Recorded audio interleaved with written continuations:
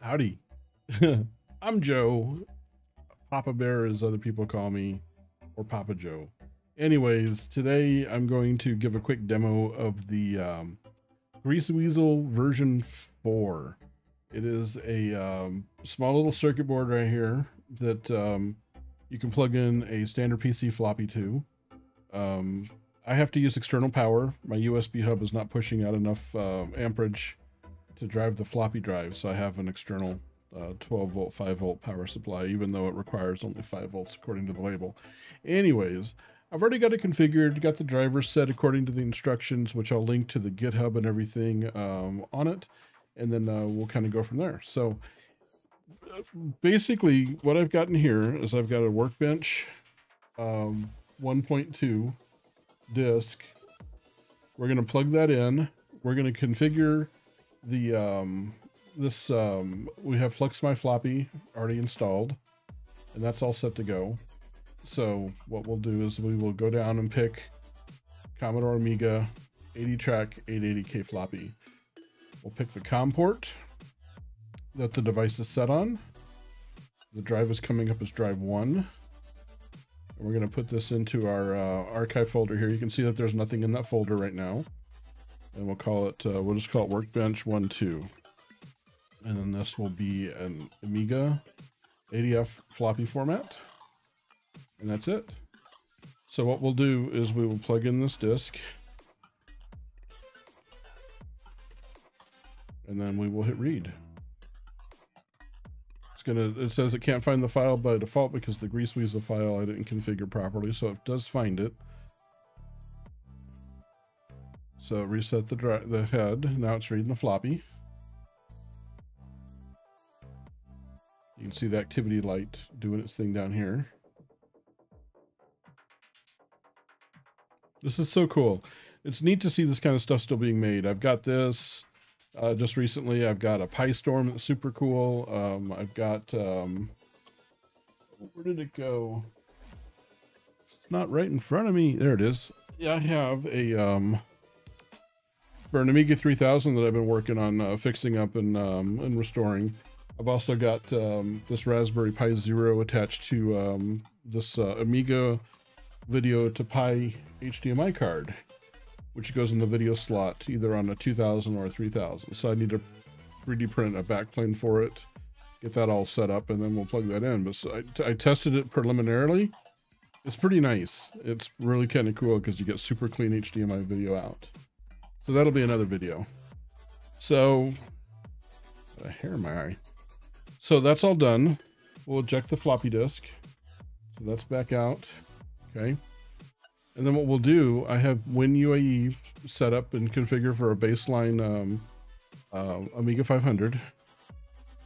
So then we're in that folder. So then we'll go and actually here, what we'll do is before we even do that, we'll start this and you'll see. Okay, so we've got Workbench. So let's see here.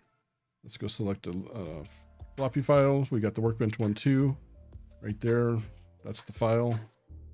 And then we say, okay. And that should go, ba-doop. Yep.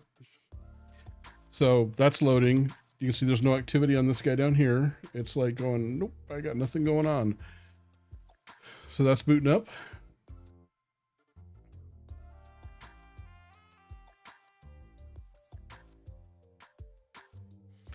This is I've been involved with Amiga computers since they came out. I've had Commodore VIC-20s, I've had Commodore 64s, and to see all these come up as they have been over the years and still being supported, and there's a really big following still for them. So it's awesome to see all this. So hopefully everybody keeps it going and alive for the next generations and stuff like that. So and there we go. So we're all booted up. We've got Workbench 1.2. Woohoo! It's so slow. Pi Storm fixes this though. It's super cool. So we'll just run a real quick demo. We'll do like boxes. Who doesn't like boxes? And there you go. So there you have it. Grease Weazle. I will link to the eBay store that I bought it from if anybody is interested. Also the configuration for it. I will try to make a video for installing it, although it's pretty straightforward. It's not very complicated. This is a standard out of a PC floppy disk. It is nothing, or floppy drive. There's nothing that's been modified to this drive whatsoever. It came straight out of a Windows box, plugged it in, and it read an Amiga disk via this device. Super cool. So anyways, if you're archiving disk, you know, I've got a whole bunch. I've got boxes of these, so I'm going to be working on getting these all backed up and archived to save them before they get too old. So anyways, I hope you enjoyed the video. I hope this is informative to see how quick this does what it does. It'll make archiving stuff better. It will also write out disk. I have not tried that yet, but I'm pretty sure that it will.